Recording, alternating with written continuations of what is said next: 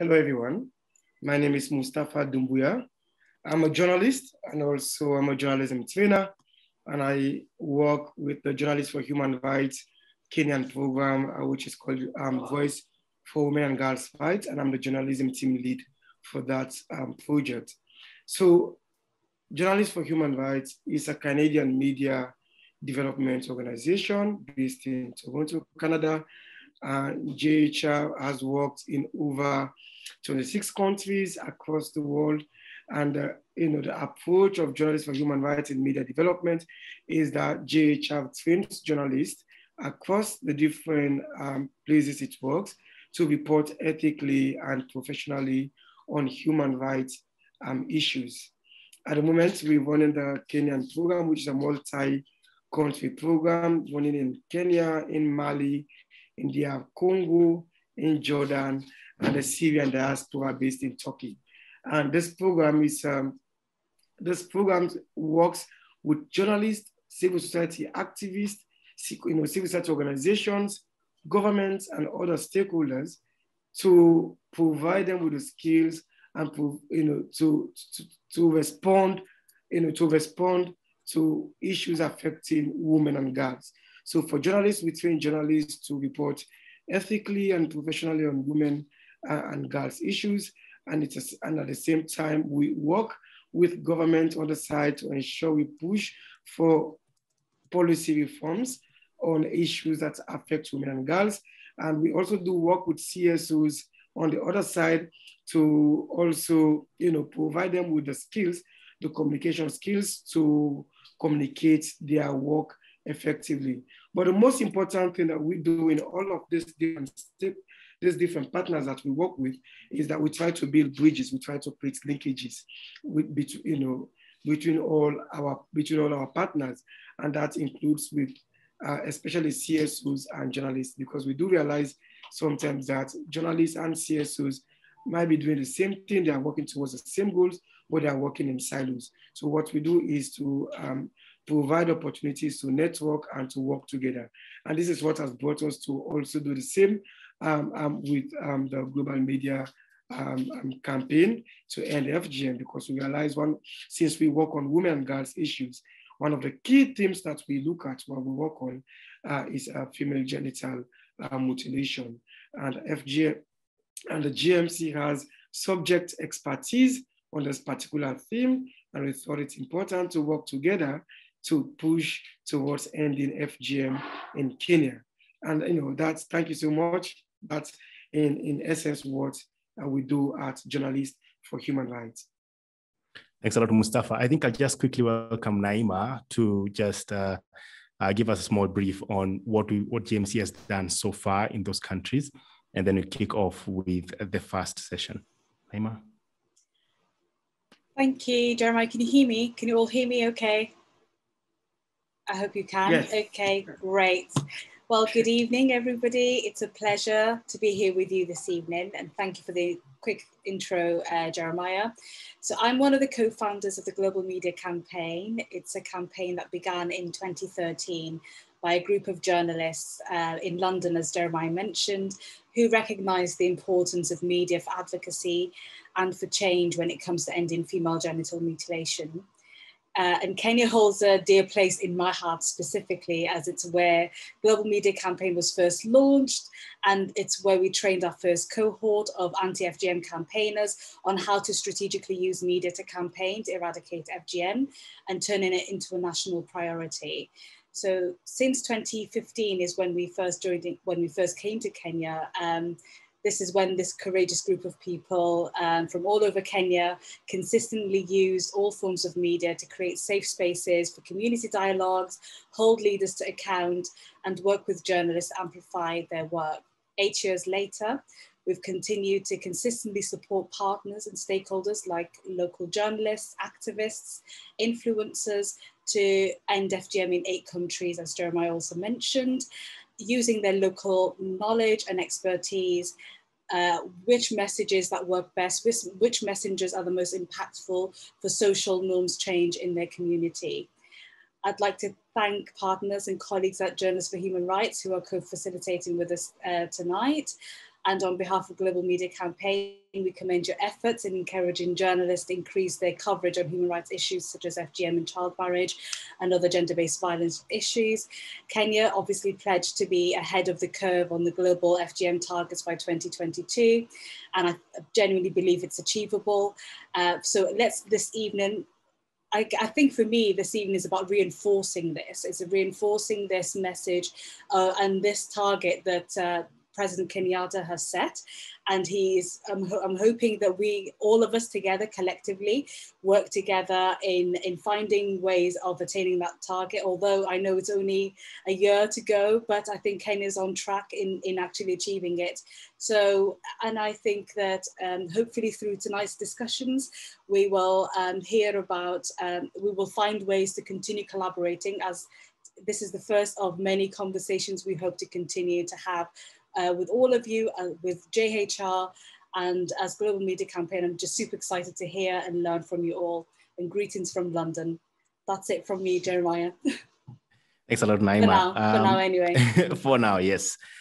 So we'll just go straight to it. Today we'll have three main sessions where we'll be talking about legal frameworks in Kenya, human rights and FGM, and then we'll have a conversation moderated by a campaigner and a journalist, just having a question and answer session before we bring it to a close. So Mustafa, to you, and we will start off with the FGM and legal frameworks in Kenya. Thank you again, Jeremiah. And I will just continue to ride on the piece that you've already started. And just to speak, the next session is a very important session. It's important because, female genital mutilation has been considered universally as a violation of, a gross human rights violation that affects women and girls, particularly affecting their health and well-being. Prior to now, before, in many other places across the world where FGM is practiced, it's mostly considered to be a private issue. People blame it on culture, and it's highly political. In fact, in my country, in Sierra Leone, where I am at the moment, recently, the president of the country, doing a town hall, interview, the president, when he was asked about his stance on female genital mutilation, he said that it's a political suicide. And essentially what that means is it's an issue that he's not willing to address. It's an issue that he does not even want to touch because he believes it will affect him politically. So FGM becomes a political issue, which doesn't have to be. This is behind the fact that Sierra Leone as a country is a signatory to international and regional instruments that actually discourage the practice of female genital mutilation, primarily being the Maputo Protocol. So while some might still want to hold onto FGM and consider it as something they should continue with, it must be stated right from the onset that FGM is a gross human rights violation and it's criminal in most jurisdictions, including the Kenyan jurisdictions in which in which context we are having this conversation. Well, there is someone who can speak more about this topic than I can, and that's my colleague. She is Winnie Sumbua. Winnie will take us through the legal frameworks, both the domestic and international legal frameworks regulating female genital mutilation in Kenya. Importantly, Winnie will also weave into the debate about FGM and human rights. So colleagues all who are in this call, this webinar this evening, I would like to welcome Winnie Sumbua to do a presentation on the legal frameworks regulating female genital mutilation in Kenya. Thank you, Winnie. You're welcome.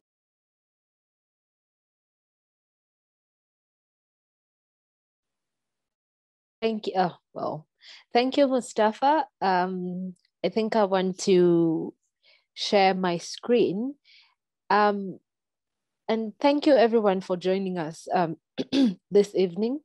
You will excuse me if I seem out of breath a bit. it's going to happen. Just understand that it's going to happen. So thank you for understanding. Also, because the topic that I'm supposed to discuss is essentially under normal circumstances, it's a very heavy topic, which would possibly require us to have almost about 2 to 3 hours of discussions.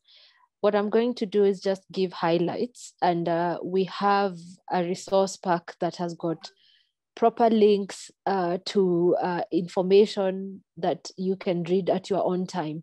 So you can consider this sort of like an introduction to the subject, and where there are questions, I'm ready and willing to basically give further information on those particular issues.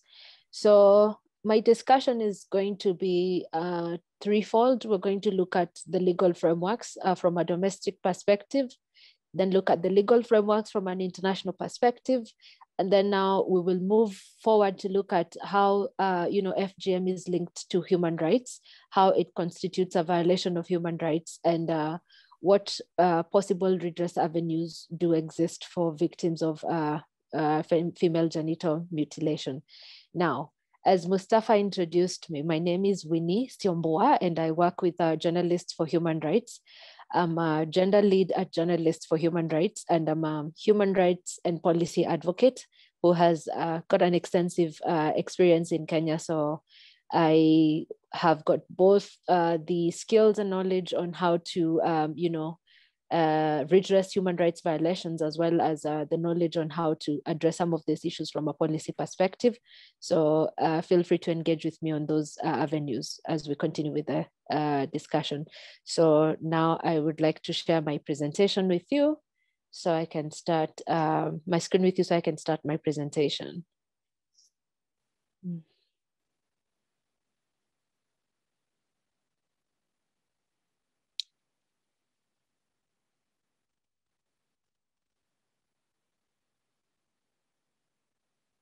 Okay, so the legal framework. So as we know, FGM is prohibited in this country.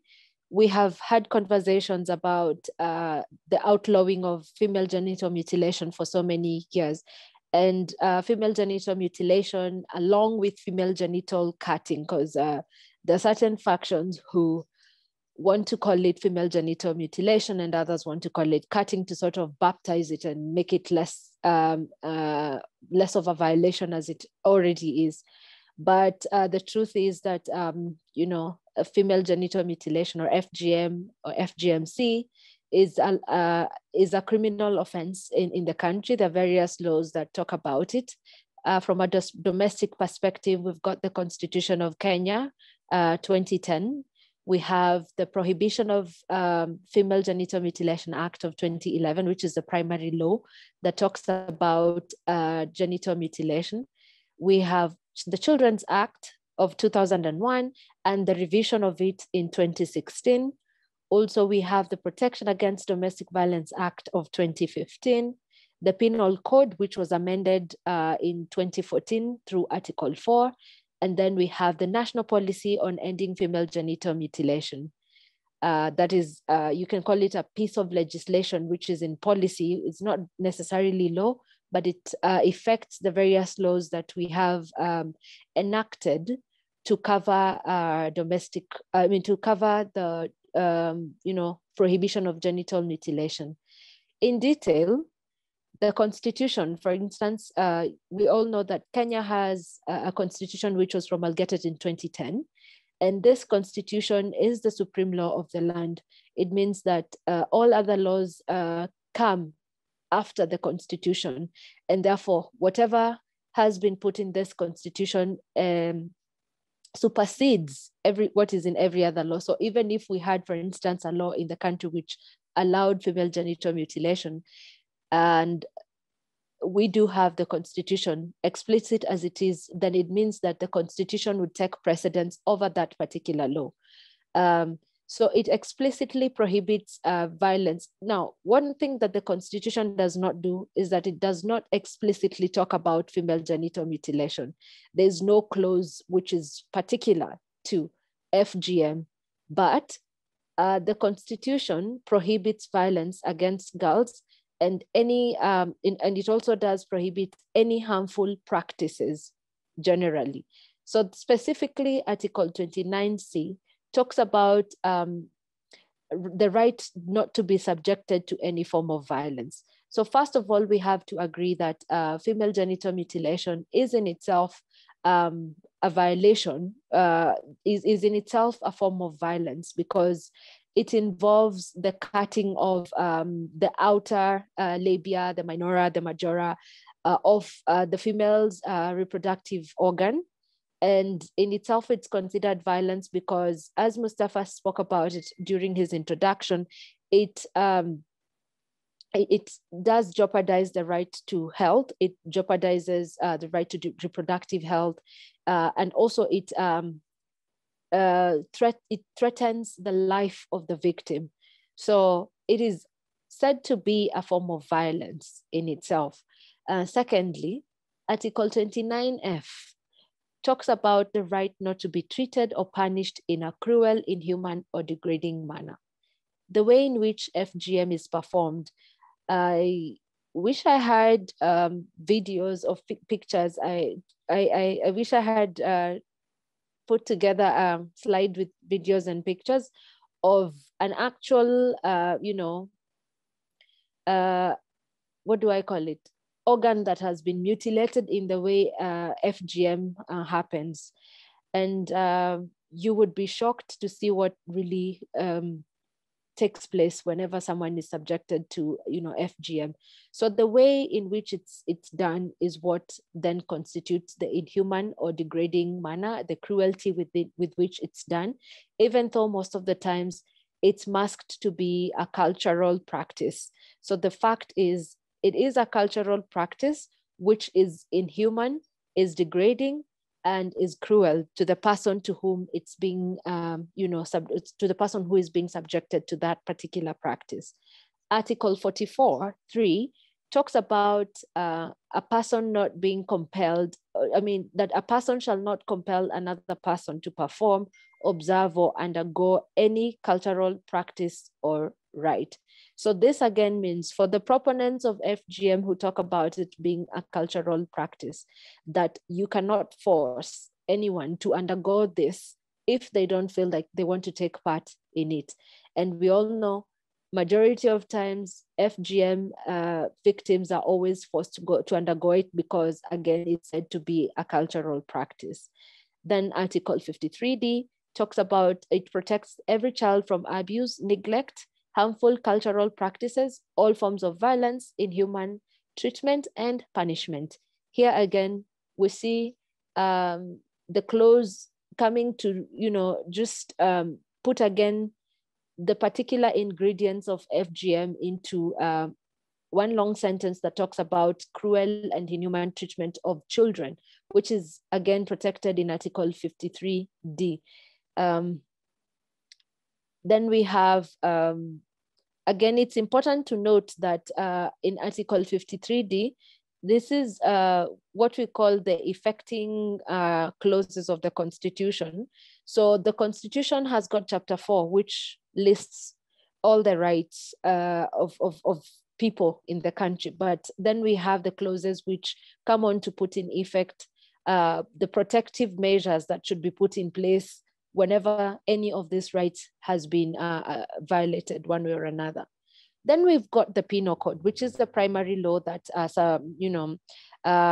proposes punishments or sanctions to people who offend the law one way or another. The Penal Code is a colonial piece of law which has been amended over time to bring it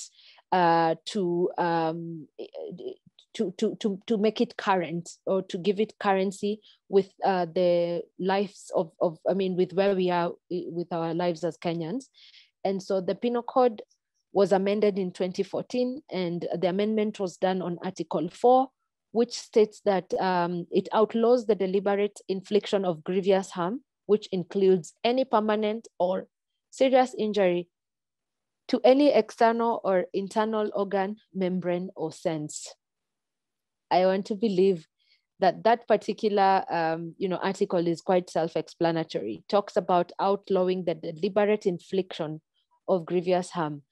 When you perform FGM on someone, it's a deliberate action. You really want to do it, you want to inflict grievous harm. We talk about it being grievous harm or permanent or serious injury because of the way, again, it's done. I think it's called infabulation of the entire female, genital organ. There are certain parts that I'm told, if you look at a female genital organ that has been, cut and one that hasn't, you can tell the difference. One doesn't look like it's anything. So that in itself is a grievous harm, which translates to a permanent or serious injury to a person's organ or membrane. So the law is very clear there. Then we've got the Prohibition of FGM Act, which was enacted in 2011. It is the primary, or as I said, the principal law on FGM. It criminalizes it regardless the age or status of the girl or the woman. So Article 2 of the FGM Act clearly defines what FGM is.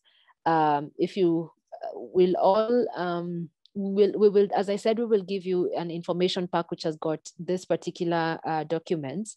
So when you read through Article 2 of the Act, it clearly defines FGM. It states what FGM is.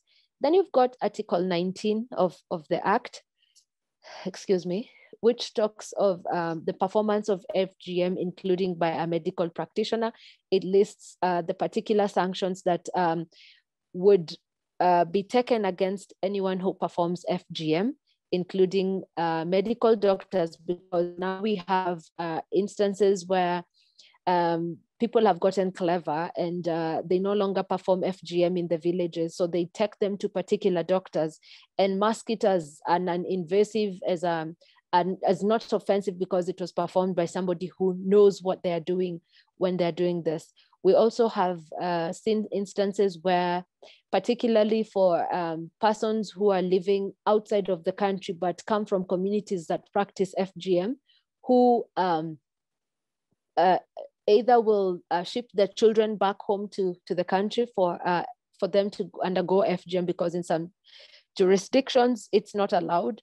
Or again, you find that others, the very wealthy in this country, will now take their girls away from the country to other countries where it can be performed by medical practitioners in secrecy.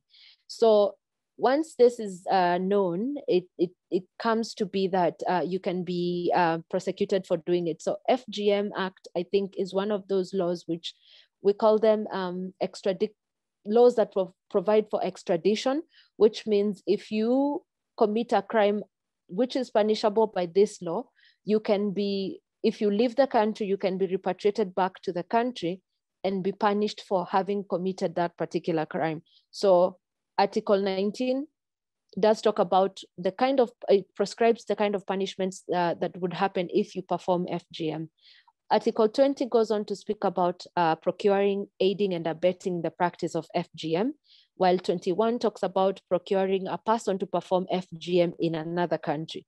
Again, there it provides for the extradition of people who will be procured to go and perform FGM in other countries.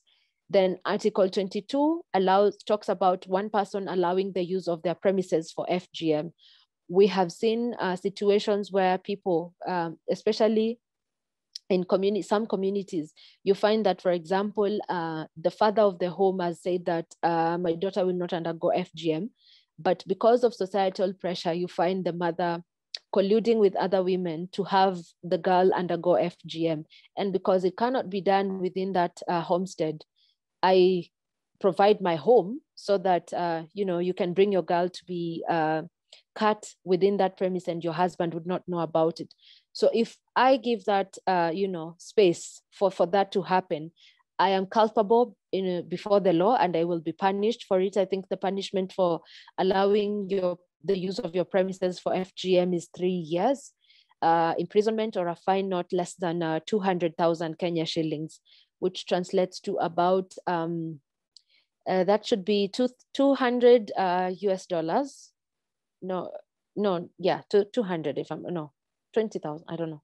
I can't really work out the exchange rate at the moment. Then apart from that, also, again, some of the circumcisers or the cutters have got their own spaces, shrines where they do this, which are sometimes found in their own homes or own premises. So Article 22 again does cover that. Then we have Article 23, which talks about the possession of tools and equipment for the purposes of FGM. There are particular tools which communities practicing FGM use to perform the act. So if you're found in possession of them, whether you're a female genital cutter or you just carried them on behalf and the police find you with those, you will be punished for that particular offense. Then Article 24 talks about the failure to report awareness of FGM to a law enforcement officer, whether the procedure is in progress, has already occurs, or is planned. Again, you knowing that there was a planned FGM session and not letting the police know, if it is proven that you had that knowledge and you did not report it, again, you're culpable before the law. And then finally, Article 25 talks about the use of derogatory or abusive language against a woman for not having undergone FGM, or against a man for marrying or supporting that particular woman.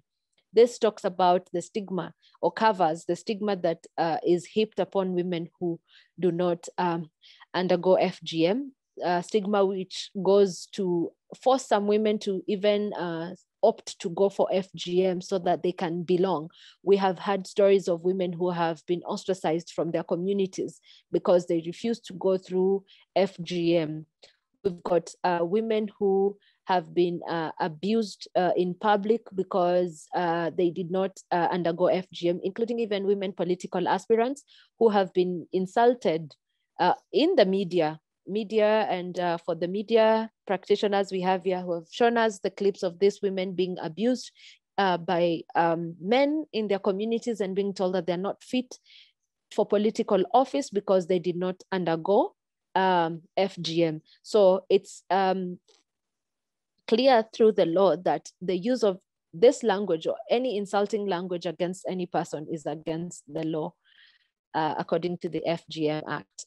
Then we have the Children's Act, which was enacted in 2001 and revised in 2006. Article 14 protects children from FGM. It states that no person shall subject a child to female circumcision, early marriage, or other cultural rites, customs, or traditional practices that are likely to negatively affect the child's life, health, social welfare, dignity, physical or psychological development. Now, it's very clear that majority of the victims of FGM are children. FGM usually targets young girls who are just about to hit puberty. So the Children's Act has put in place a law that protects them from being subjected to this. And it does prescribe a punishment for that particular offense. Article 119(1) of the Children's Act, Part H, provides for a children's court to issue protection orders if the child, being a female, is subjected or is likely to be subjected to female circumcision or early marriage, or to customs and practices prejudicial to the child's education and health. So here again, the law provides for courts to protect children in a manner that they can issue orders which protect them from undergoing some of these practices which accompany female genital circumcision and female cutting, as as we've talked about. Also, we have the Protection Against Domestic Violence Act, which was enacted in 2015. This is a very recent law, which comes immediately on the heels of the Constitution. So we have the Act defining domestic violence to include FGM, and under Article 19, 1G, it provides that a facility be set up for protection orders covering potential victims against engagement or threats to engage in cultural or customary rights or practices that abuse the protected persons. So basically, this act talks about the need for setting up of safe houses, which will protect people from domestic violence. And it provides that those safe houses should also include people who are potential victims of threats that come along in cultural or customary rights. So that includes children who can be or are running away from undergoing FGM. So under international law, the international law is quite broad. Some of the laws that cover FGM, sometimes you find that there are domestic laws within the countries where potential FGM victims live. But in international law, and especially laws that protect people's rights, we have got the Universal Declaration on Human Rights. I'm sorry, I wrote it in codes and I didn't give the full name. But in the final slides that you will get, you will find the full wording along with the particular clauses of the Universal Declaration on Human Rights, which talk about which protect people from female genital mutilation. So the Universal Declaration of Human Rights is part of international law that basically talks about, it's what we call the International Bill of Rights, which establishes the United Nations as well as other international organs that protect people's rights. And the Universal Declaration is divided into 3 parts. So we've got rights that are called the political rights, then we have social and cultural rights, and it's within the ambit of the social and cultural rights that we have got the right to health, right to culture, religion, all those rights, especially the right to health under the Universal Declaration, the right to belong to a cultural grouping, which talk about you not being subjected to harm because of those particular rights. And then with the right to health, it protects you from having your health being violated one way or another. So under the UDHR, those clauses do cover FGM. Then we've got the Convention on Elimination of Any Violence Against Women. Again, for this particular instrument, I will also give the full wording. So CEDAW is the primary law that talks about the protection of women against any discrimination. Rather, it's the Convention on Elimination of Discrimination Against Women.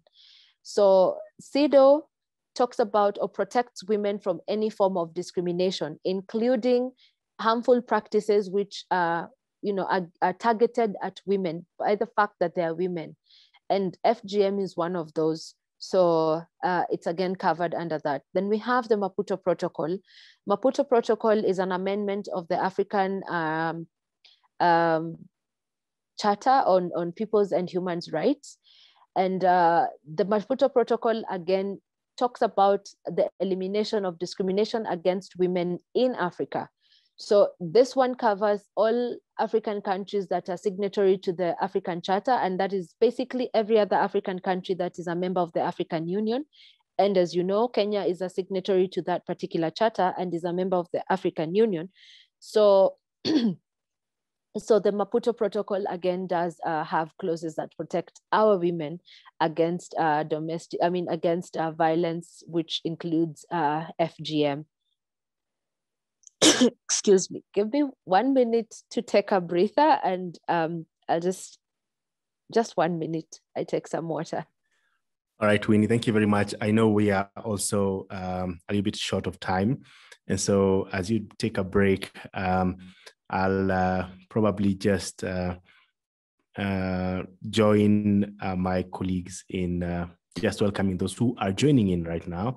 I know there are people who had challenges in joining this webinar, so please send the link that you joined in to your colleagues and they'll be able to join us.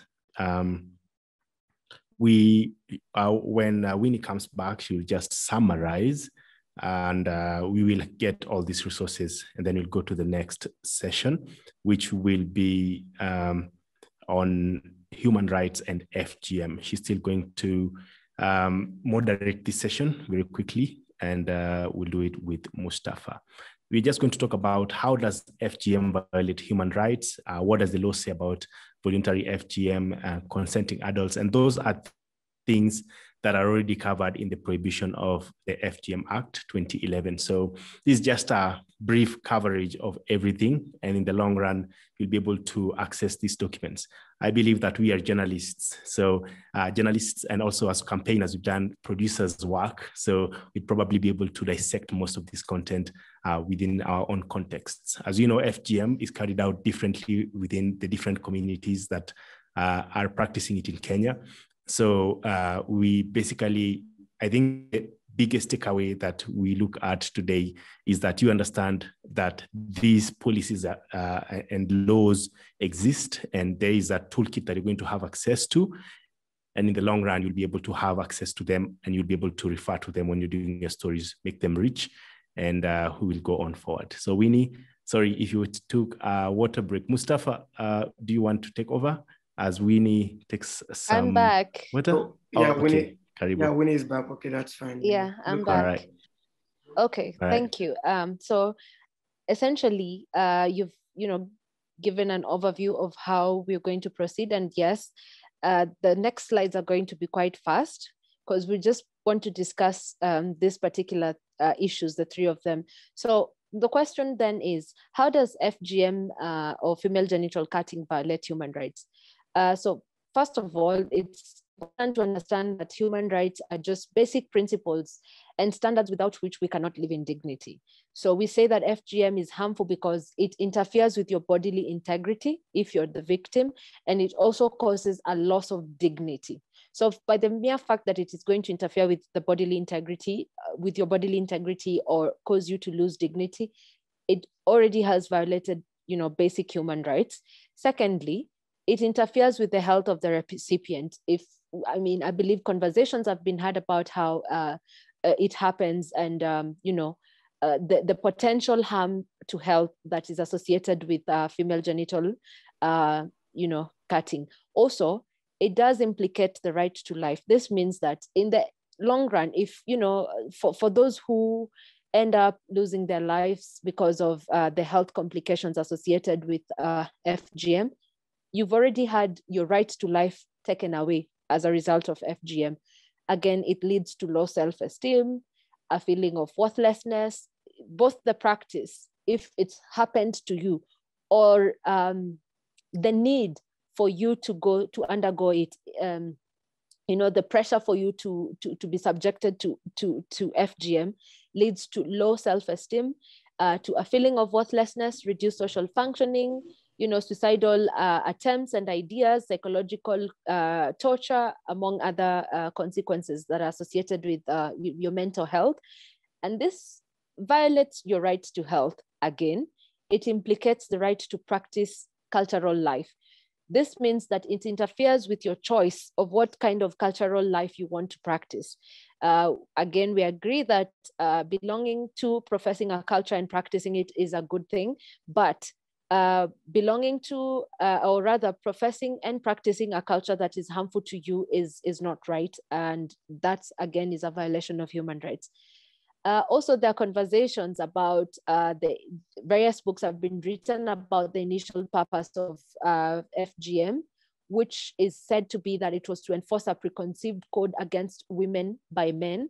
So this here underscores an intention to dominate women by men, hence discriminate against them, which again is a violation of rights.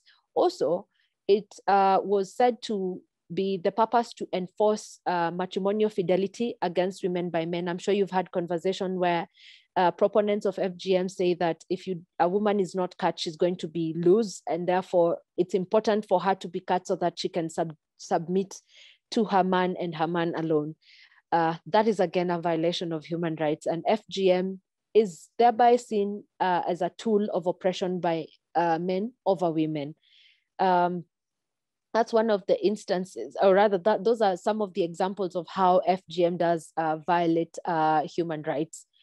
Then there's the question of FGM and a consenting adult. So the fact is that FGM is a criminal offense according to the laws that we have seen, the Anti-FGM Act, the Children's Act, the Constitution, and the many other laws that I have talked about there before. So it being a criminal offense means that you cannot consent to it, regardless. So there have been conversations that have gone on to say that because I'm already over 18 and I'm able to give consent, I am able to think uprightly and I know that I want it. So it's up to me to go and demand. It is a cultural practice that is harmful and it's already outlawed. So you cannot consent to something that is against the law. And if you do consent to it and it's known that you consented to it, then you are culpable and punished through the law, just as someone who has, you will be charged, just as someone who has propagated it against any other person. So consent is not defense. Article 19.6 of the FGM Act talks about, that particular issue. Then we have Article 55D, which I spoke about, that issues protection of the youth and other people from harmful cultural practices. So the Constitution itself will protect you against you and your consent, because again, it's against the law. There is a proper example that is underscored by the recent case, which was decided just the other day. The it's the case that is called the Tatu Kamau versus the AG and others. This was a petition that challenged the constitutionality of the FGM. I've provided a link there, which will take you to the case itself, and you will be able to see the facts that were being considered, the merits and demerits of the arguments that were given both by Dr. Tatu, among other people who were supporting FGM being anti or being against the Constitution, because one of the things that she was talking about was that the act, that is the Anti-FGM Act, expressly forbids a qualified medical practitioner from performing FGM. Thereby, it denies adult women access to the highest attainable standard of health, including the right to healthcare. Also, within this particular petition, she was also talking about the Constitution allowing for the right to belong to a culture under Article 42B. And so one of the things that the court said was that you cannot be allowed to perform a culture that harms you. And therefore, the Constitution will protect you from that particular culture. Also, in its ruling, the dismissal that was given by the court stated that from the medical and anecdotal evidence presented by the respondents, that's everything that was said that was evidence from medics, it was found that limiting this right is reasonable. That is, limiting the right to profess a culture that is harmful is reasonable because, the society that we live in should be democratic and based on the dignity of women. So therefore, we are protecting that particular dignity of the women who might be subjected to this. Then in terms of case law on FGM, this is particular cases that have been placed before the court that have, you can say, provided precedence on FGM. We've got Magerer versus Republic, whereby the appellant here, this is the Magerer person, was convicted for aiding the commission of FGM and also failing to report the commission of FGM and allowing her premises. You can see she had 3 counts, as I read for you through the act, and she was charged to 3 years of imprisonment or to a fine of 200,000 shillings or 3 years if she defaulted any. So this particular case, is good because it underscores some of the issues that we talk about, whereby we want to talk about our cultures, but then we have the laws of the land, which then must be upheld. And through the link that I've provided, you will be able to see that this was an appeal, and the appellate court upheld the sentence that she had to either pay the 200,000 or face the imprisonment. She was unable to pay the 200,000, so she was imprisoned for 3 years because, you know, it was a clear violation of the law as it's set. Then we have another case here which highlights an instance where someone is prosecuted for performing FGM on 2 girls. You can see that she was acquitted on 1 count, that is a girl who was 16 years of age, but she was sentenced to 7 years for the second count of a girl of 2 other girls. One was 11 and another was 12 years of age. Her appeal was dismissed on the grounds that FGM on the second girl was involuntary. Now here, there's a bit of a confusion in law because there's an assumption that because the first girl was 16 years, she could have consented to undergoing FGM. And that the reason why the other 2, the woman has been punished for the other 2 girls is because it was involuntary.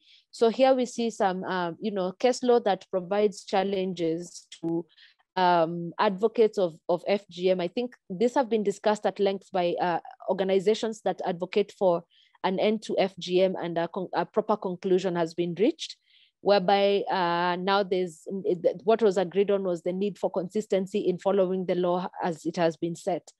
In 2012, again, we see someone being found guilty for failing to report FGM and being involved in the practice, and she was sentenced to 4 years imprisonment.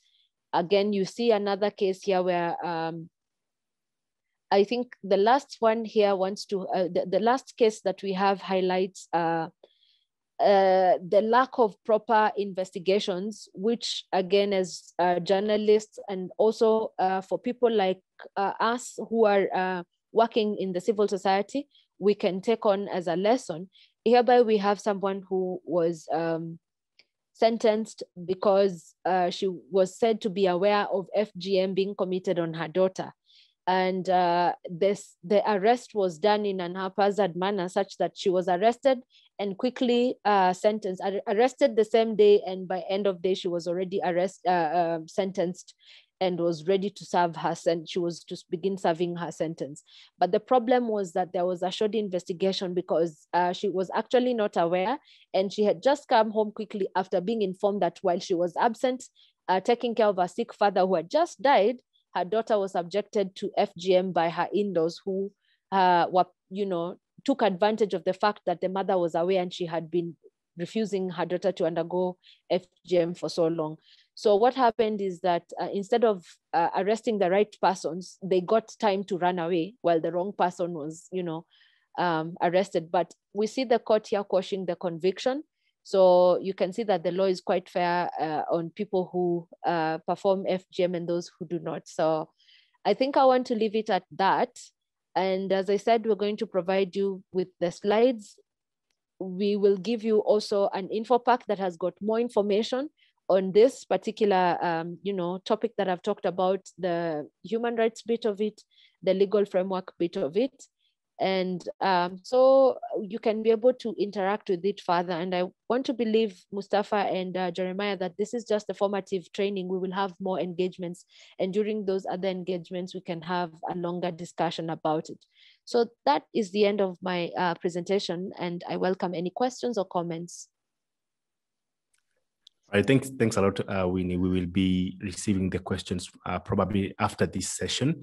We are going in, so we'll just have a session with Judy and Domtila, as well as we'll also have another conversation that will also include Njeri. So, sorry, with the same conversation. So Njeri and Judy together with Domtila, please turn on your cameras as we start off this session. It's going to be a quick conversation on our experiences as journalists as well as campaigners. How do you see this campaign, and basically how can we collaborate to make sure that we work better together? There is also an issue that comes up on safeguarding, and there are guidelines as well that you can access from the toolkit we'll share on safeguarding yourself and your associates while covering FGM stories. But starting off, a quick introduction. Domtila, is based in West Pokot. A quick word, Domtila, on what you do and your experience working with the media before we jump on to Njeri Rugene as well as Judy Kaberia, just on the experiences working with End FGM campaigners as well. Thank you so much. I don't know whether you can hear me well, Jeremiah. Yes, we can hear you well. Okay, good. So, okay, my name is Domtila Chesang. I'm a grassroots media campaigner working in West Pokot County, using media to advocate for the rights of girls and women in my community. I interacted with media campaign in 2014 when the global media campaign started in Kenya, and I have been working with the global media campaign since 2014 until now, when I have become like a little journalist or a little expert in terms of on how best to use media to amplify my work at the community level.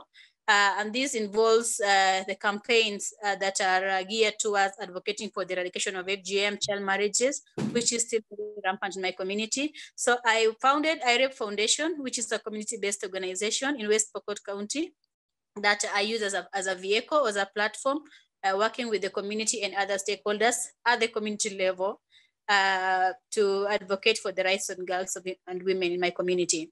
Thank you. Okay. Thanks a lot, Domtila. To you, Judy, quick introduction. Yes, good evening, everyone. My name is Judy Kaberia. I'm a multiple award-winning journalist. I've won 11 journalistic awards. Most of these awards actually have been reporting on female genital mutilation and basically issues that affect girls and women. I work for Journalists for Human Rights in Kenya as the gender media trainer. And I look forward to engaging with the journalists and the CSOs because I think this is the way forward to resolving issues of FGM as we look 2022. Asante. Asante sana, Judy. And to you, Njeri Rugene, quick introduction. Oh, good evening, everyone. My name is Njeri Rugene. I am a journalist of very many years. What in Kenya we call veteran journalist. But I currently work with the Women's Newsroom, is an organization that I founded, and it basically amplifies the voice of women in the media. We do a lot of mentorship. I am a media trainer, I'm a mentor, and I have worked for many years at the Nation Media Group as an editor in different positions. Yes, and I'm a columnist in the Daily Nation. I do a column on gender and development. And once in a while, I also write stories in the Daily Nation on the same. I'm glad to be here. Thanks a lot, Njeri. I would request, and I hope that this is okay with everyone, that we take it quite raw on this one, because I know that campaigners and journalists often look for each other, and we want to understand each other's perspectives. So while we have this session, I'd request that we be as real and as practical as possible. So we start off with Domtila. You've been doing the campaign for quite some time, both on mainstream media. You've been to a number of radio stations and TV stations, as well as running mainstream social media campaigns, nationally and internationally. Just kickstarting this one, how has your experience been working with journalists while covering stories on FGM, and also covering the challenges that normally you come through, you experience while doing that? So thank you, Jeremiah. Maybe I can begin by saying I got introduced to the use of media in social media to amplify my work. Like I said, I'm a grassroots activist. So I got involved, or I got introduced to media, the use of media in social media as a tool that I can use to amplify my work on the ground. Because before then, we used to do a lot at the community level, working with the community members, but very few people knew about us or about our work.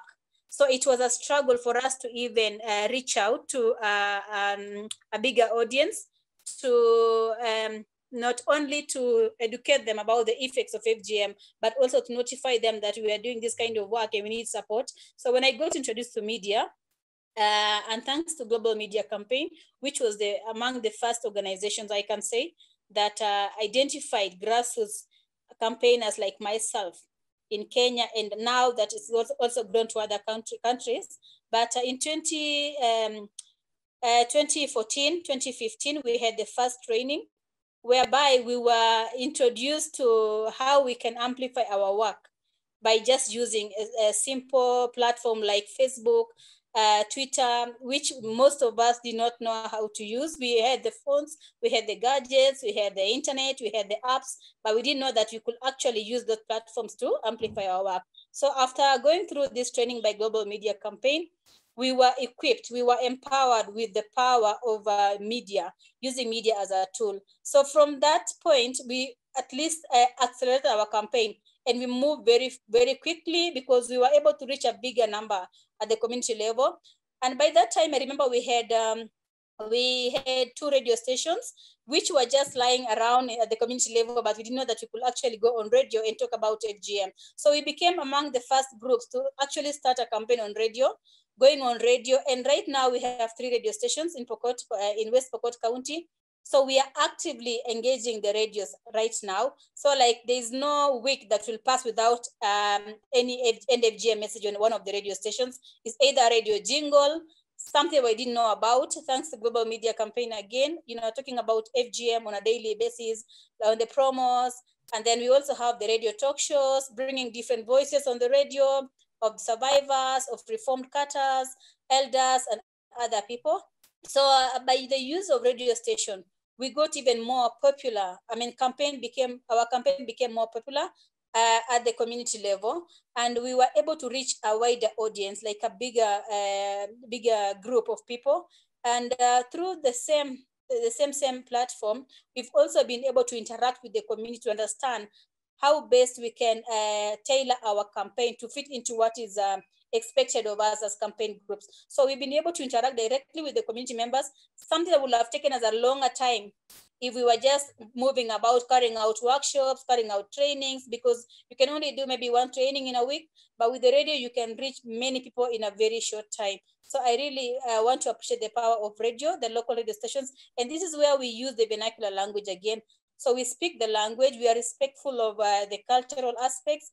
So it has worked very well with us. And I want to really appreciate the fact that the journalists, especially on the radio or at the local radio stations, they have been they've embraced the campaign to end FGM. We have worked in harmony with the journalists, and they've always given us the platform, but also even guided us on how best, what is the right information and also on what time is best for us to present our message. So like for us in West Pokot County, the best time to talk about FGM is in the evening. So this knowledge was given to us, was shared with us by the journalists themselves, that the right time to speak to the community is from 8 to 9 or from 7 to 8, sometimes from 9 to 10. That is when everybody's at home, people are back from the field, from the grazing lands. So we've worked very closely with the local journalists from the radio stations. And also they've been able to help us even to develop the radio messages. So, and I must say that working with the national media, for example, hasn't been as easy as working with the local media, because of course, we are very far away from most of these national media houses. So many a times, unless they notice you themselves, or unless they have an interest in your community, or unless somebody has introduced, has linked you with them, that is when you'll be able to be given a chance or to be invited to go on a national TV, to go and talk about your story.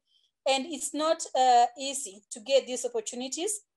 So unless you're doing something unique, like for example, right now, there have been conversations on FGM going on for a long time also on the national TVs. So people are looking for different angles.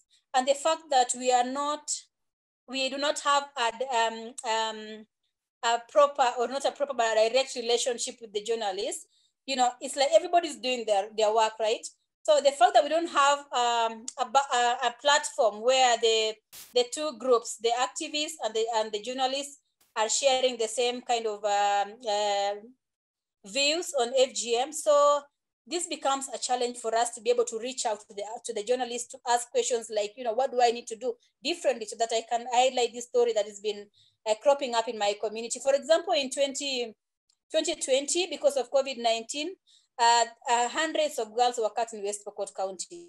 So, and I only had to make a lot of noise on social media. This is how I was able to even influence the national media and also the global media to be able to identify, to be able to notice that we were struggling at the community level. And that is how we were able to attract even the media to come to West Pokot and cover the upsurge of FGM that was happening at that time. But why not for social media? Maybe I would not have been able to reach out to these journalists at the national level. So there's a gap. I must say, I'm not saying that they don't want to cover the stories, but there is a gap. And this gap is because we are down there at the community levels and the journalists mostly are up there, maybe in Nairobi or in big cities.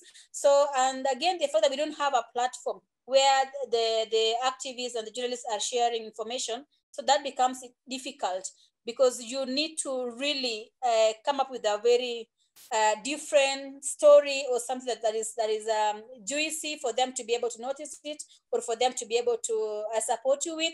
And in most cases, it also requires resources.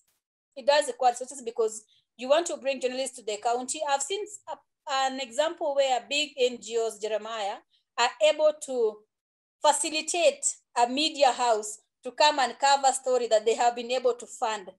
I cannot do that. I don't have the money to do that. But it looks like these days, unless you have a very, very, very unique story that has not been covered before, or you have connection with the journalist or the media house, that's when you'll be able to convince them to come and highlight that story. And also, unless you have the money, because you need to facilitate this group of journalists to come all day from, maybe it's KTN or NTV or Citizen, to come all day from Nairobi to come and write about you. So activists don't have that kind of money to do that work. So we really need support. We really need to be guided by the journalists on how best, because we've been taught about, you need to come up with a different angles, you need to come up with a different stories. So we need this kind of, because I know things keep changing over, like every single day things keep changing, because FGM is an ongoing conversation. So we need tips on how best can we keep improving our messages on FGM so that we are getting at least maximum coverage, because with maximum coverage comes support as well. With maximum coverage, also, this is where we are able to even, talk about FGM and even have a proper impact at the community level and also at the government level. So, and I must say, finally, about social media campaign, this one has become just like the best. I must say, this has become the best platform for us as activists, because this is where we have free space. We have, like, almost everything is free for us to be able to share our work on social media campaign, as much as we require data.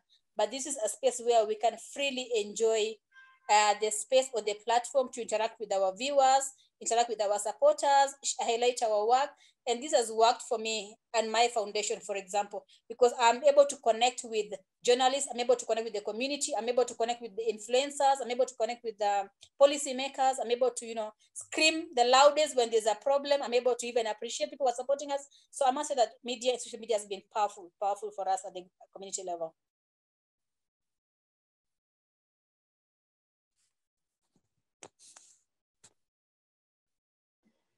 Thank you so much, Domtila. I think we've lost Jeremiah for a second, but Judy, what about over to you?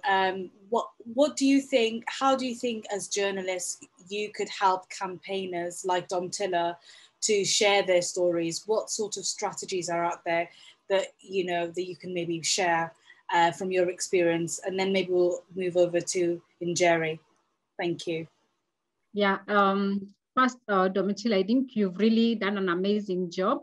It's not always easy to get journalists to travel, especially to come and cover stories, especially when they're far away. But one of the things that I've realized that works for me, especially when I was a daily reporter working on these stories, I would go as far as Marsabit, I would go to Narok. Basically, it was passion in me. So Jesang, I would ask you, for example, on NTV, who do you think is the journalist who reports on FGM? If you find out who that person is, then call them, try to look for them. Even if you don't have the phone number, you can reach them out on Twitter. So the best thing as a civil society organization is to look at what journalists do. Who is on this beat? Who reports on this beat? When you reach out to journalists directly, they are willing to come.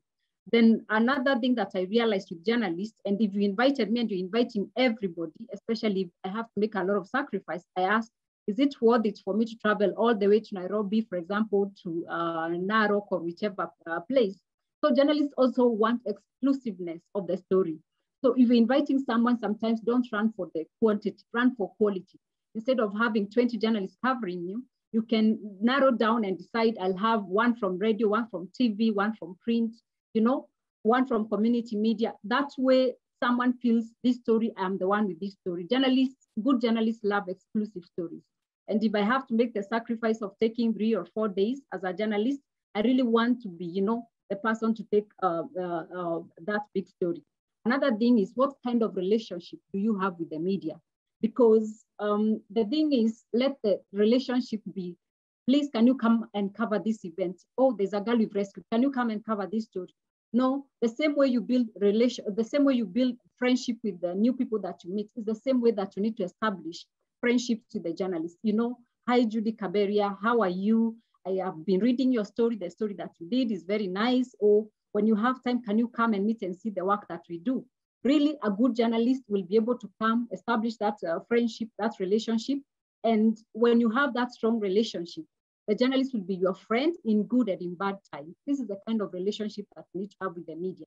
Yes, some of them really have to be facilitated, but I know journalists actually who the media houses are willing to facilitate, especially when they look at the worth of the story. Then our civil society groups, sometimes I feel there's like some sort of competition, especially when they're out there. We need sometimes to come together, you know, form huge collaborations. And then I'll be happy as a journalist to say 15 civil society organizations in Pokot have held a press conference, as opposed today, this organization is rescuing somebody, tomorrow another one is launching a strategic plan.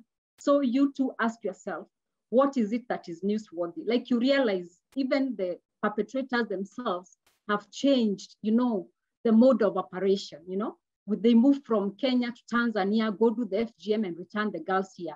So it means nobody can do things the way they used to do it before. Whether it's journalists, whether it's a CSOs, we have to move with the times. And again, this is a challenge to the journalists. Are we always doing the stories the same way? Things have really changed and we have to be creative also as journalists. How do we identify good stories? How do we identify this, the unique angles that are going to breathe some freshness into these tired stories? Because I say FGM is a tired story, but the fact that it's tired does not mean the issues are not there. The issues are there. So how do we tell these issues creatively without boring the audience and at the same time attracting the attention of the people? This also goes to the CSOs. How do you become creative in how you put your stories? How do you package the stories when you are inviting the media to cover? So all of us require creativity. For example, if I'm inviting a journalist, I'll give you an example of a story I did with, I think it was World Vision. It was in Narok County. And this day we left Nairobi at 3 a.m. You can imagine sacrificing that time, 3 a.m., going and coming back the same day. But I told them, when I get there, I don't want to just cover the launch of you launching some program for education. I would like to talk to a victim. I would like to talk to this older man who married a younger girl. I would like to talk to someone who used to circumcise this girl. That way, I was able to have a better story, a unique story rather than just reporting a launch. If you go to the media house and say we are launching this program, pretty sure a lot of media houses will not put their resources into that. But if you put something that is interesting and attractive for the media, they'll be willing to come and report. And again, is diversifying the sources for the media. For example, is it the CEO of the organization who is always talking, or do we have divergent voices that are bringing this sort of freshness in the story? So these are some of the things that the media or the journalists really consider. And that way you can encourage them or you can attract them to continue following up the story. Thanks a lot, Judy. I know that maybe in media houses, you normally have briefs and people have to pitch for stories. Of course, there's a budget that goes into it. So I think those are really good pieces of advice you've given there in terms of what stories are newsworthy, what stories will go on air, and what values are you looking for. Of course, I think one takeaway point for me personally is when you invite 10 media houses to a very far place, then I ask myself, is it really worth it if this is going to be covered either way? So I think the targeting part is really important. So we don't have much time and there's a question and answer session. But before then, for a long time, we've had conversations. Well, how should we protect the sources? First of all, we have the issue of campaigners themselves going to the ground, but also we have how do we present survivors?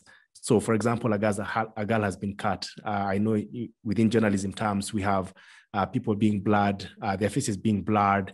We also have their names being distorted and their voices as well. In this case, how should we work together as journalists and campaigners to make sure that we are all well protected while doing these stories? And I'd probably ask Njeri Rugene to take us through this, because I know that also in our work, sometimes we risk our lives when going to cover FGM stories where the communities are also violent. Thank you very much. And Domtila, I really am impressed about your work and the fact that you are actually working hand in hand with journalists. We hardly hear this from the ground. But anyway, coming to the issue of sources, you know, journalists here know that we usually say that there is no story that is worth your life. But there are stories that we have to tell stories. You cannot cower and hide and say you are not going to do stories because you are not going to be protected. We have to say is that, like Judy says, we have to change how we are doing things today. We are looking at the Kenya government, and from what the president has been saying, you can see there's a lot of commitment that they are going to meet the 2022 target. So whether communities become communities, individuals, or whoever become hostile, these stories have to be told. And we have to look for a way of telling them. For instance, why, okay, we are looking at data, and the government, the civil society, and everybody else has has invested. We must say that we have invested quite a lot in fighting this retrogressive practice. Why are we not succeeding? So can we go down, do investigative stories? But when you are doing these investigative stories, we know that you are likely to get to hostilities. But when you are working in a media house, say for instance, The Nation, you know that you are working hand in hand with the media houses, that your security, for instance, you have to work with your editors, with everybody else, and know that the security is guaranteed. But at the same time, we have to work with trust, that I know as Domtila and a journalist so-and-so, that you have given me this story. There's this Carter, there's this person who is so hostile, but you have given me that I have to do that story, knowing that I'm going to protect Domtila. Domtila has also to protect me. And you also have to work hand in hand with the security, because today you are told that the security, the provincial administration, let me just call them that, they have instructions that, let me not use instructions because it sounds like it's violent, but they know that we have a target, that you have to fight this. So a journalist worth his or her salt will know that you have to deliver a story and you have a way of taking care of yourself. But the most important thing is not to do any harm to the survivor of FGM, to the vulnerable news source, you have to make sure that these sources are covered, completely covered. But on the other issue of strategies, getting new strategies, we know today that these things happen, but we're asking ourselves, how come very few people, we see very few people taken to court, okay? Cutters, these are people who have, this thing is happening, who is doing it? Why are people not going to court, okay? Then we are told these numbers, they are not going down. We know this thing is happening underground. Who is doing it? Why are we not, are we doing so much? But I would like to ask my colleagues, the journalists who are here, how far, are you okay? Are you comfortable that the stories coming from the FGM, that we are doing enough? Are we doing enough? You can answer, you can respond that in the chat. Do you think we are doing enough? And if we are not, if you think we are doing enough, can you remember a story that is striking that was done recently? I can remember one that was done by Gadi Chacha, and he's here, and it was a fantastic story from Kuria. Do you remember such? So we ask ourselves, are we doing enough? And what can we do today so that we help in ensuring that FGM, the practice, is eradicated or reduced to the bare minimum, but well at it, because we know the people that we deal with are vulnerable.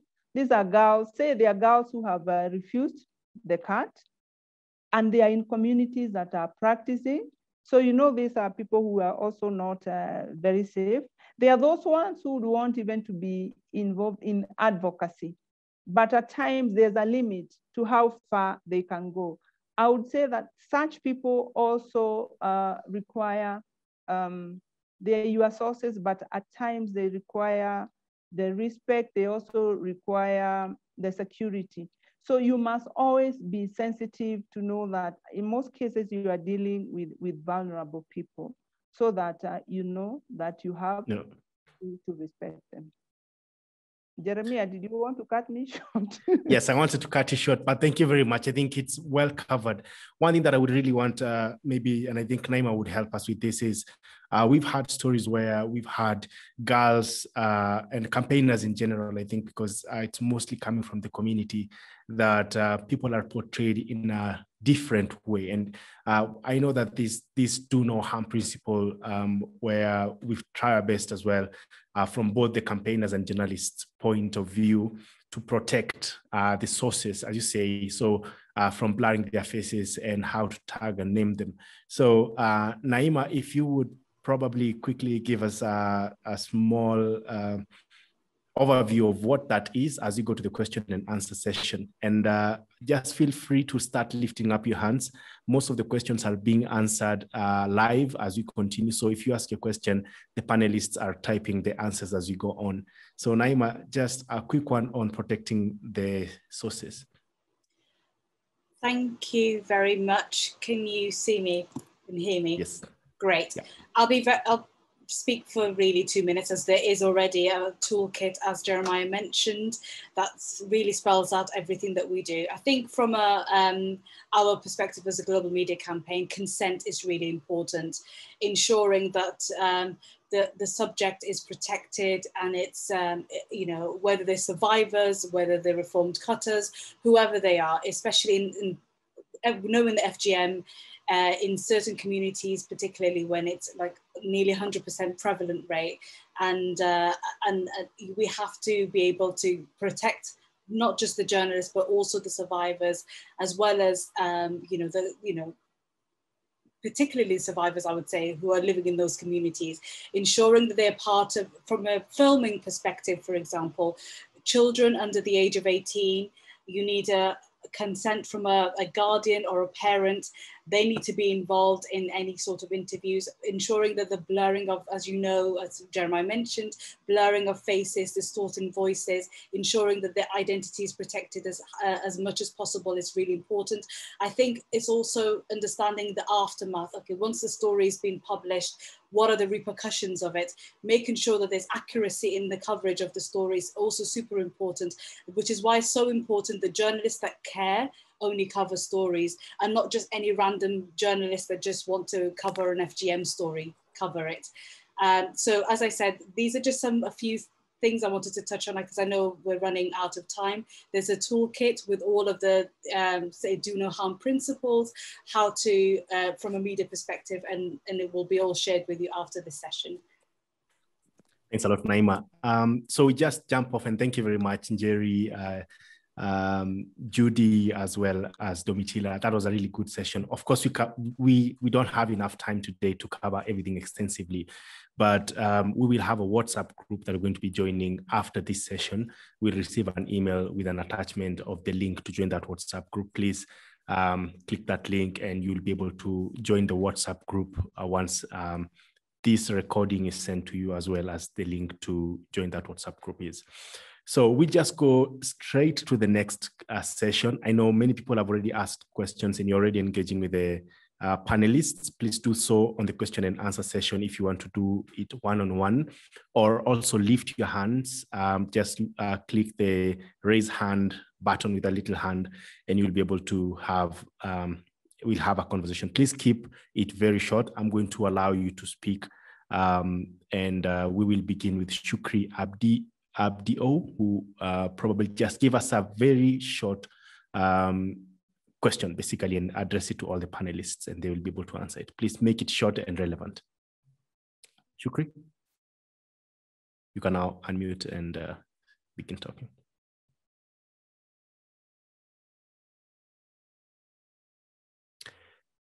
Okay, Shukri, sorry, I think I'll come back to you. Maggie, I see you raised up your hand.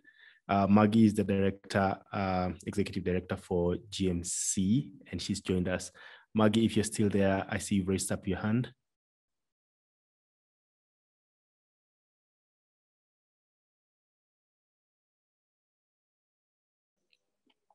On mute. All right. We can hear you, Maggie. I think we can hear you. Sorry, Jeremiah, I just missed that. Sorry, I just missed that question. I just popped to the loop. All right, so I just, you raised up your hand, and if you had a question, I just allowed you to speak.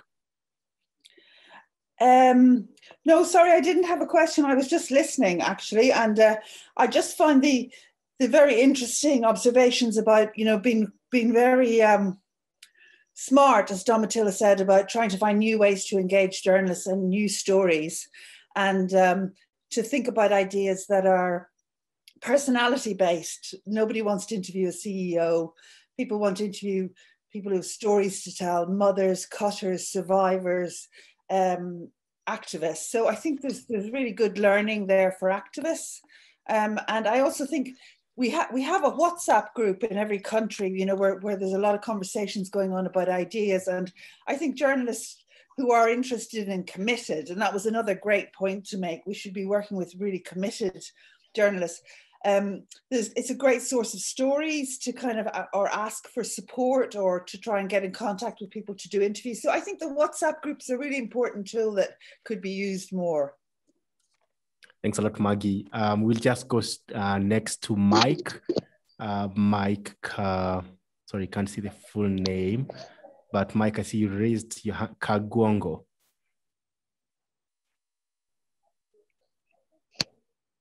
You are unmuted. Go on, Mike.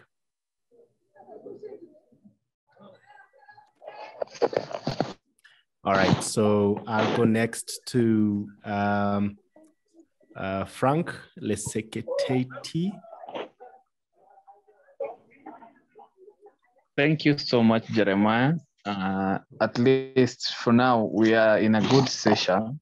It is very interactive, and being an activist, I count myself on the journey. I have one question, more so to Sorry. Go on. Okay.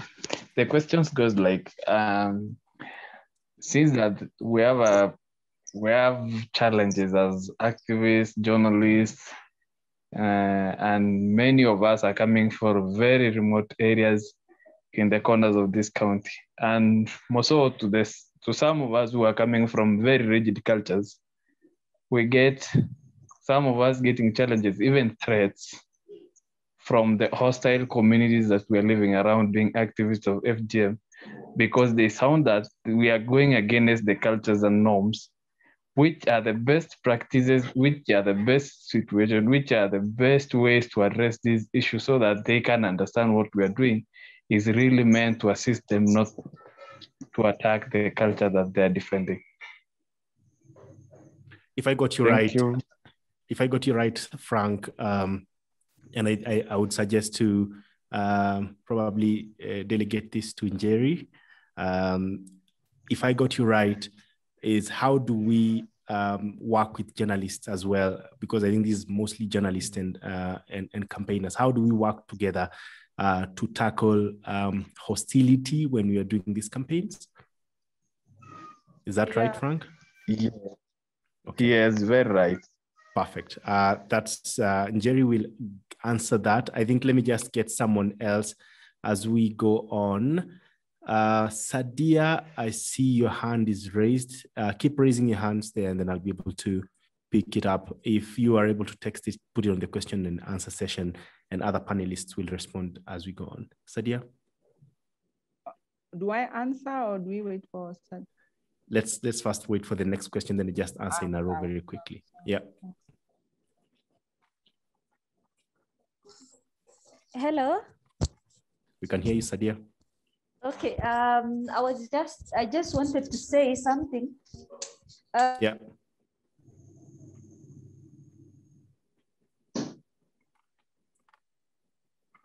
We are losing you, Sadia. Can you hear us? Okay, we'll come back to you, Sadia. We'll get two more, and then we will get the questions answered.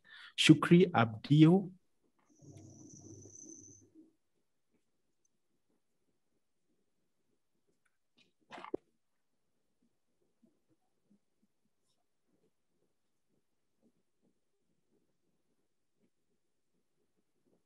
Oh.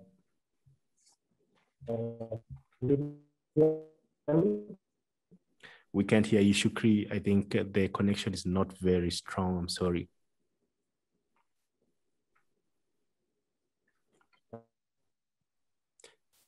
I'm sorry, Shukri. We will try and come back to you again. Ann Kome.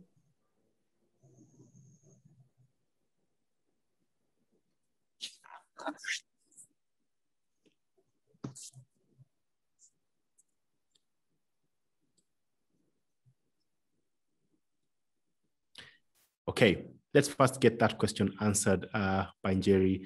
Please leave your questions on the question and answer section. We'll also try to answer them as we go on because we seem to have a lot of challenges with the connectivity. If you are ready, please drop a message on the comment section and we will be able to let you speak. To you, Njeri, sorry. Okay, thank you. Frank, are you from, are you in Samburu County or which county? Sorry for assuming. Frank. Okay, thank you so much. I'm coming from Samburu County, specifically Samburu West. Okay. Yeah. I just wanted that for my own information. I know what you are talking about, but I would like to suggest or to advise, like CSOs, the most important thing is to get some other people you work with in the media and create, like Judy implied in her presentation, to build a very concrete relationship. They may not be with all the journalists in Samburu, but with somebody with a few. Like, for instance, I know in Samburu, I know a journalist who I have mentored, is in Citizen TV, you know him. You know, you get close to a journalist, so that you can work closely, even when there are threats, even when you know that there are certain threats that come your way. There's a way that that with somebody else, like a journalist, there are people they know they can talk to, because they are journalists usually, okay, we can say they are well connected within like the administration, within that community. And when you're working together, I think this insecurity you feel kind of gets, can I use the word, lessened? So it is so important that when you are doing this kind of work, you work together as a team. And I'll add that we know there are a lot of CSOs who are doing fantastic work on the ground, but for some reason, people don't really get to know about what they are doing, because they are either unable to reach out to journalists, either within their counties or nationally.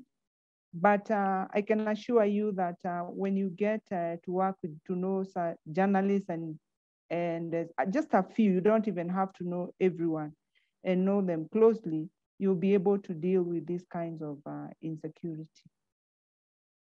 I hope I've been helpful, Frank. Yeah, thank you so much. Thank you. Okay. All right, thank you. Thanks a lot, Jerry. I see Judy has raised her hand up. Yes. Yes. Go on. Actually, I just wanted to emphasize on what Jerry has said. There's something we say, spreading the risk. For a journalist, sometimes you could be running to do an exclusive or big story, but you realize if you do this story, you're going to be in total danger. And we've had incidences where journalists have been killed. We've had incidences where CSO members have been killed. So sometimes you think it's too dangerous, you can spread the risk. Spreading the risk means basically you don't like be the one always taking the thunder. You don't want to be like the one to be seen and bring this story, because the common interest is to get the story out. The common interest is to get action, to have, push or rescue the girls. So then as CSOs, that's what I was saying, sometimes there are special incidences where it requires us to come together. Even in journalism, we compete. We want to be the first to break the news. We want to be the journalist only with the exclusive story. But there are those incidences, because of our safety, that we got to come together for the sake of ensuring that girl is protected, or this person, this perpetrator is put behind bars.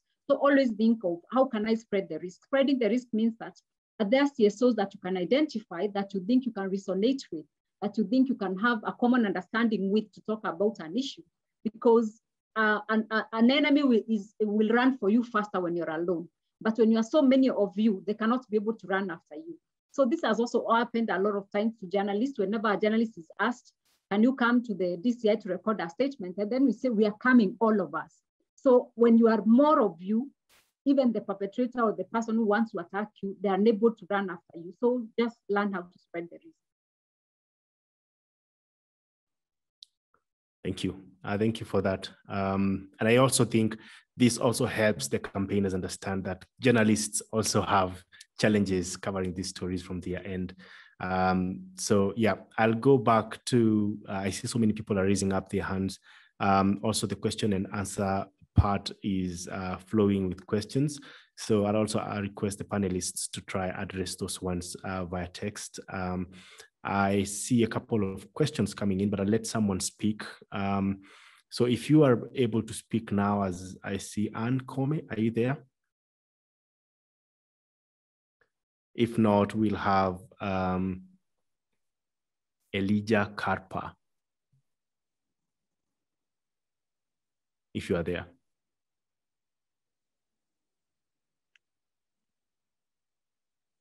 Not yet. Okay, Christine Alphonse.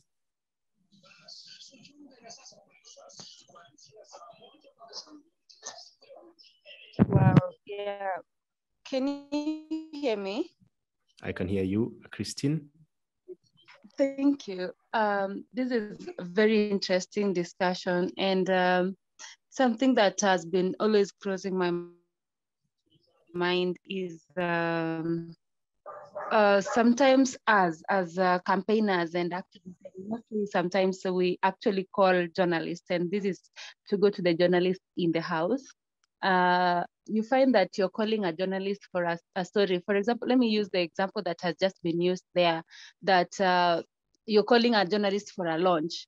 But now for the journalist is like, that is not a story. You know, I want a juicy story, you see.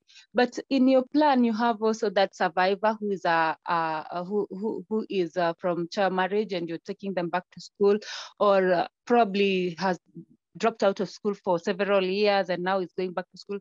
But you don't see that in your mind as a campaigner. We're like, it will be a story part of the launch, but later the journalist never comes, and then you're worried as a campaigner, what made this journalist not come? Because a campaigner didn't know that was the reason, like the story is not juicy, or it's not good, it doesn't have the captions that will interest people. So it's there are those journalists who are very good, who have gone out of their way and like, Christine, I want you to make this story sweet or good and captivating. So this is what you need to do, and this and this and this. Then you find that campaigners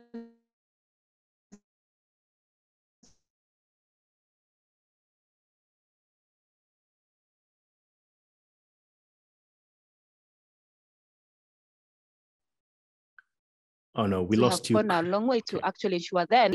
But some journalists actually ignore, tell you it's not a good story to cover. Oh, sorry. So actually, it's like a question to the journalist, or an urge to the journalist is, could you be able to engage the campaigner to actually understand what is that sweet part of the story that you want to come out, and then you like help us know or navigate around that story. That was my, is it a comment or a question? Something like that. I think you're talking about, yeah, I think it's quite irrelevant, and I don't know if it's an ethical one, but I think I'd give that to, who should I give that question to? Okay, any of the panelists can take that one up, but I know it's an issue to do with the angle and the relevance, basically. Yeah. Can I take it up? Yes, please. Christine, that is an observation, is a question that I'm sure most of CSOs here would want to ask. And that's what I'm saying, that it is, Naima has actually said something important here, that it's not all journalists. It's not just any journalist who will do certain stories as this FGM. There are those who are very passionate about these stories.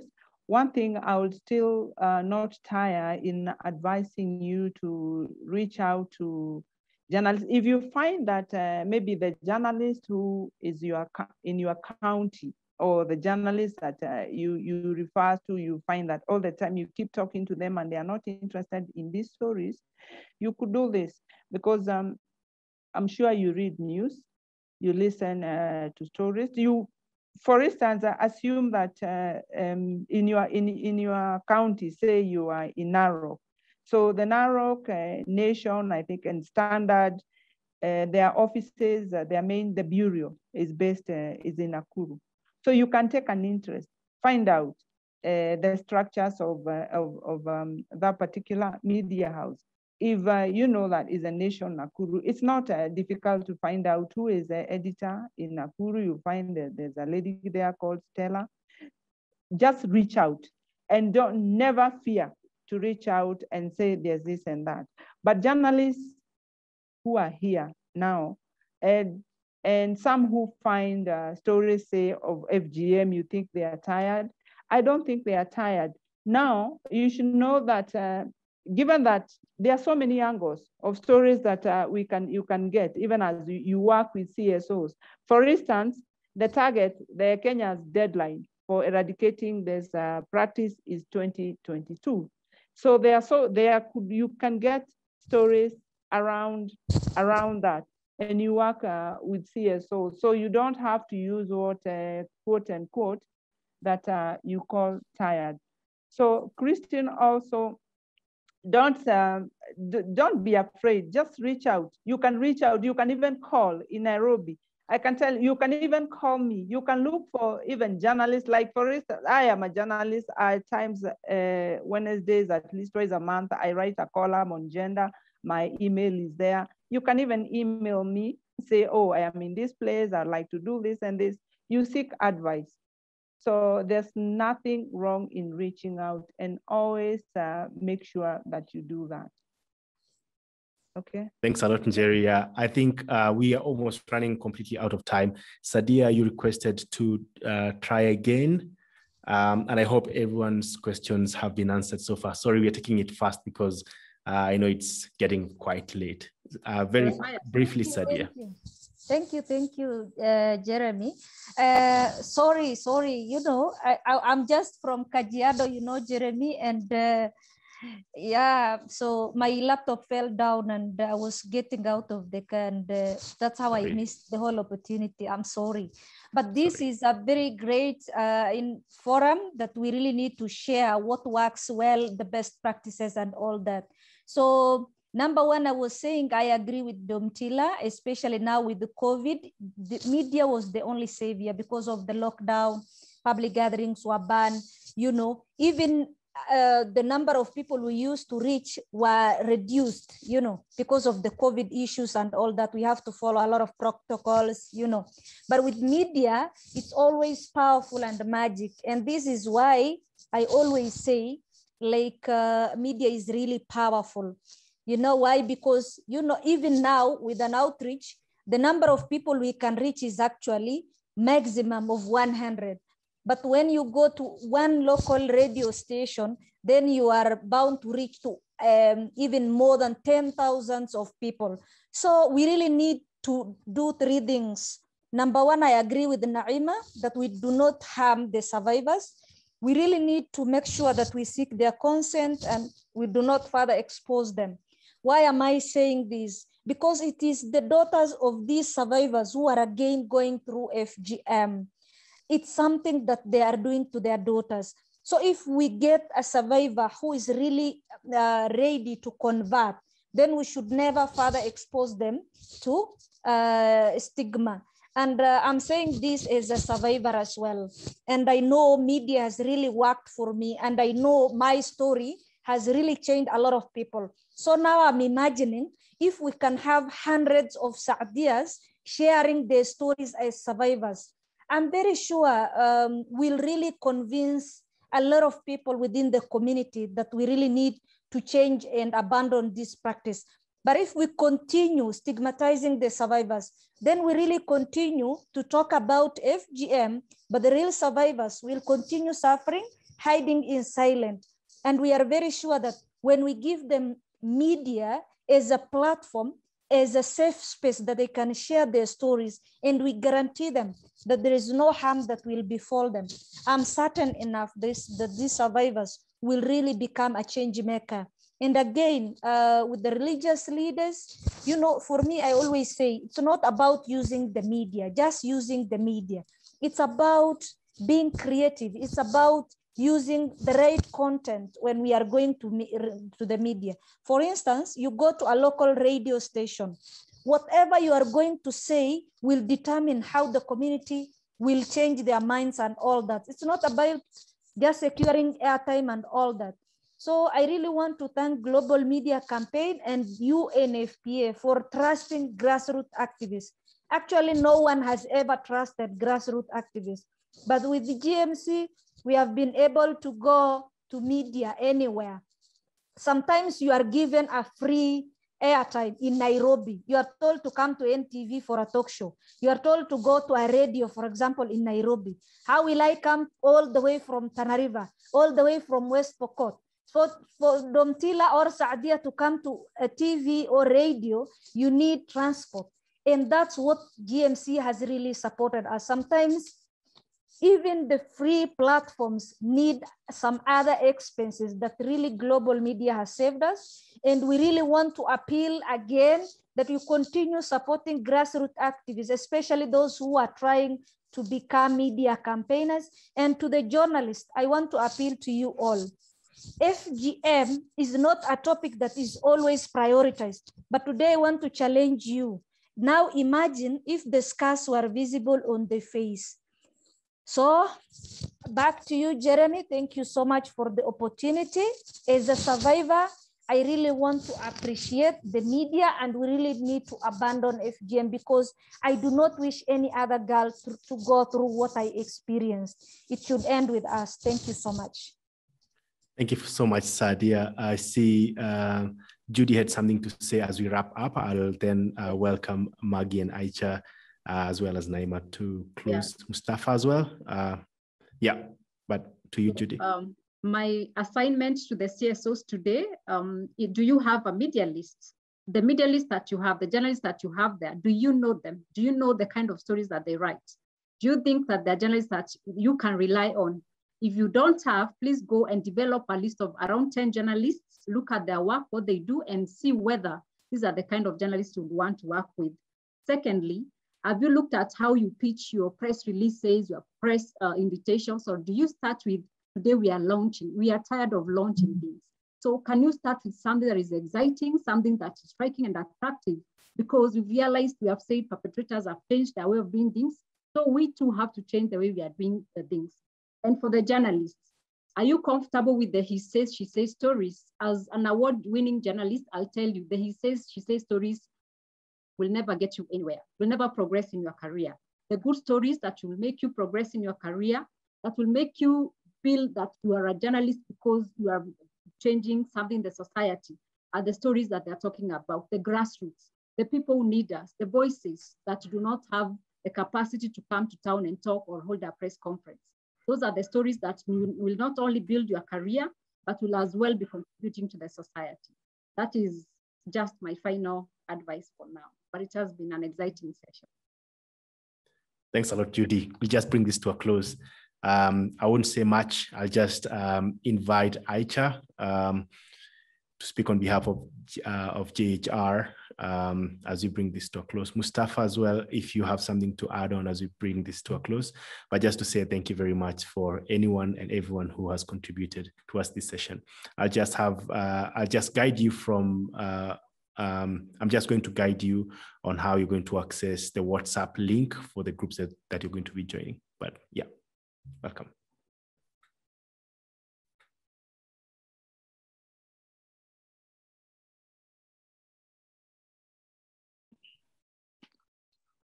Okay, well, we'd like to thank Pitch Dark where I am right now. Well, it's been a great evening, I would say.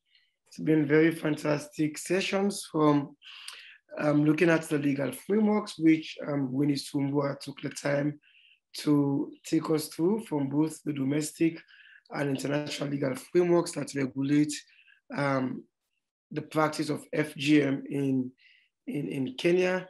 And the bottom line on that one is FGM is a violation of human rights. It's a gross violation of human rights. And also, bottom line is also FGM is criminal and it is outlawed in Kenya. Now, what I want to talk about now is the next steps of what we are doing. This session, this webinar that we've had this evening is just one of several other engagements that we wish to continue to have with both journalists and CSOs. And what we wish to do with this is to create a link, is to bridge the divide. And we've already had, a bit of distrust between CSOs, between campaigners from the grassroots level and the media. And we've also heard about the access challenges that campaigners often, get. It's difficult for them to have access to conventional mainstream media.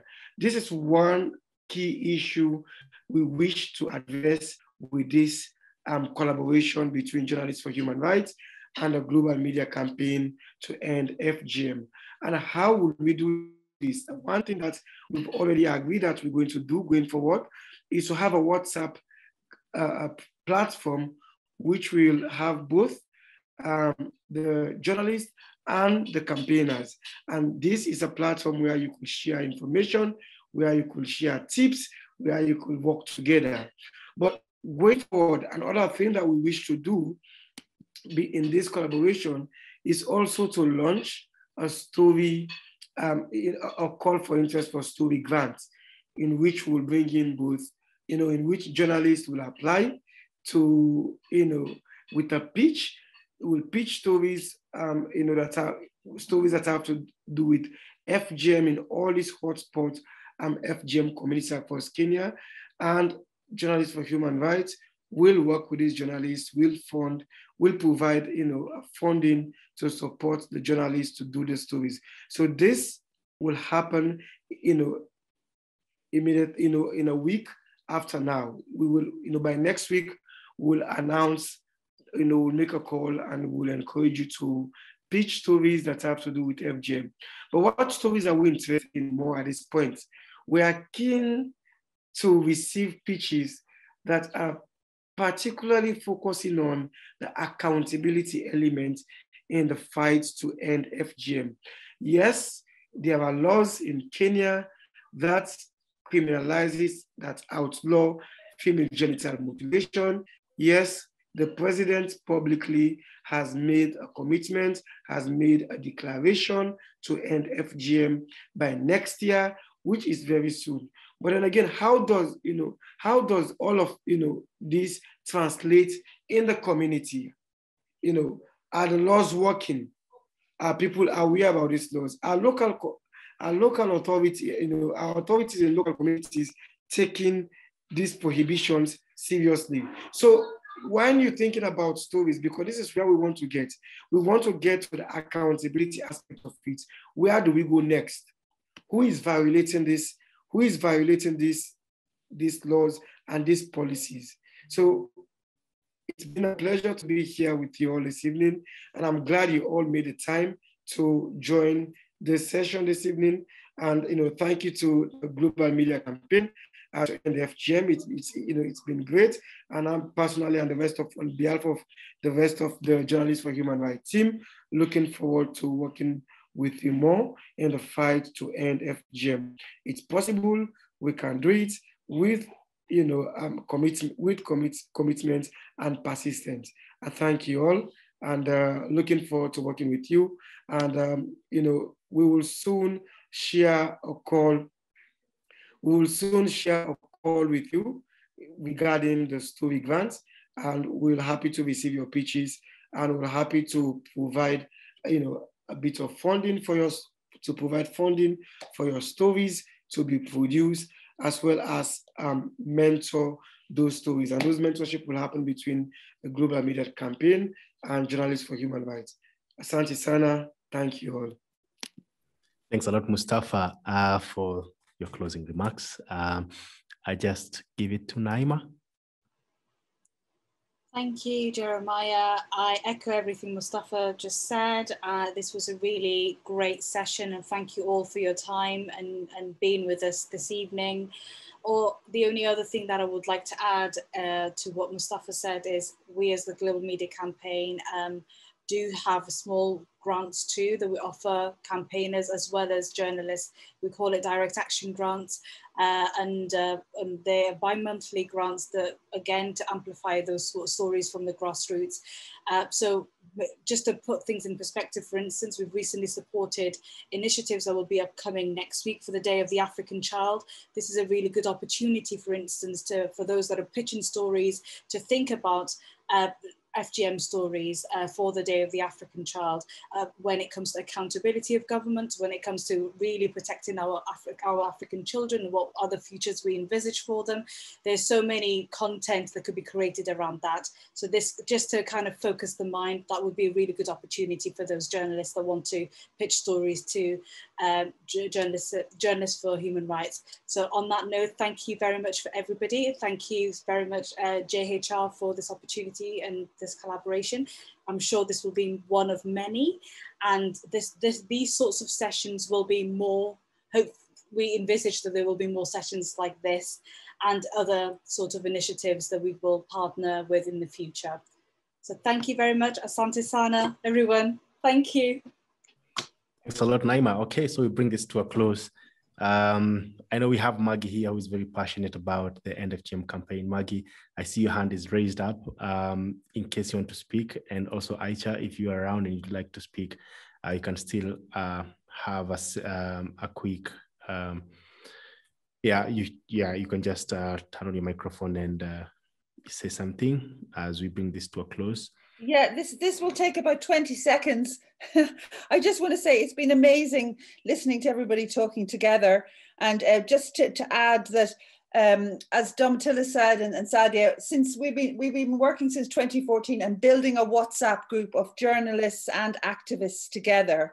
So let's keep building on that, and all the information about the GMC grants and the Journalists for Human Rights grants and everything can be there, so we can create a really supportive community for activists and for journalists, and also a source of great stories. So I just want to let everybody know that that WhatsApp group exists, and maybe contact Domitilla if you're interested in joining it.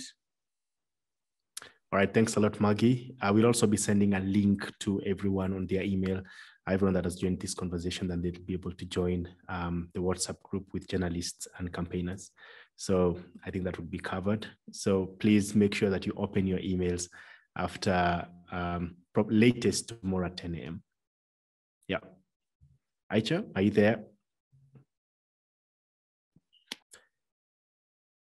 Okay.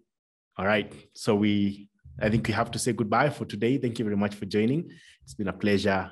Jerry, Judy, Mustafa, Aicha, Maggie, Domitilla, Naima. Thank you all for joining us. Winnie, and everyone who's spoken today. We do appreciate having you here today. And this is, as we said earlier, it's one among many. So let's keep tuning in. We'll be back. Once again, we'll let you know. Please join that WhatsApp group. Invite journalists who wanted to join today but were not able to, and people who are passionate about covering such stories. Remember that we have these opportunities as well for funding. Campaigners can apply for media grants when rounds of direct action grants are announced, applications, as well as journalists who can apply via JHR. So let's keep this going via the WhatsApp group, and I'm sure we'll be able to accelerate the ending of FGM. Asante sana and kwaheri. See you soon.